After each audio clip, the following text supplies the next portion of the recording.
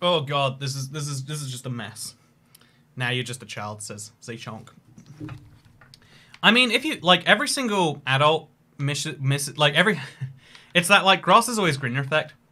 Almost every single child wishes they were an adult already, so they could do the things that you have to have like you have to be trusted with to do. And every single adult's like, oh, I just want to go back to the time where I could do anything, and it was someone else's responsibility as to how this whole thing worked. Like even something as minor as like, you know, let me tell you about a struggle I have right now. I have like 15 pairs of underwear maybe, and you know what? I don't even value underwear that much. It's just like it's a societal thing. We wear it. It's like it's a secondary protection, so I don't accidentally like show the world what's what down there. But mostly it's like, you know, it feels normal because I've worn underwear for 30 years, 25 years. But right now, I've got this whole crisis. It's seriously, crisis is an understatement.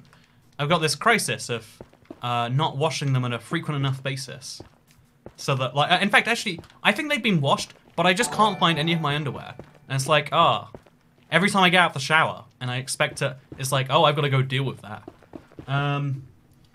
But no, so like, like there's this huge issue of like, oh, I've got to work out where all my underwear is, or I can't wear any.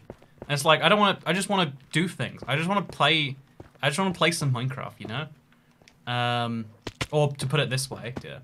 And you can't do that when you've got like kids on the line. You can't do that when you've got like, you know, when all these things, you know, like when you've got people who rely on you to have working underwear every day. You know, like when you've got people who rely on you, you can't just goof off and. I'm 35 and this conversation makes me feel weird. Thanks, Toycat. Tell me if you're wrong. Okay, you know what? We have a 35-year-old here. A real live one in the flesh.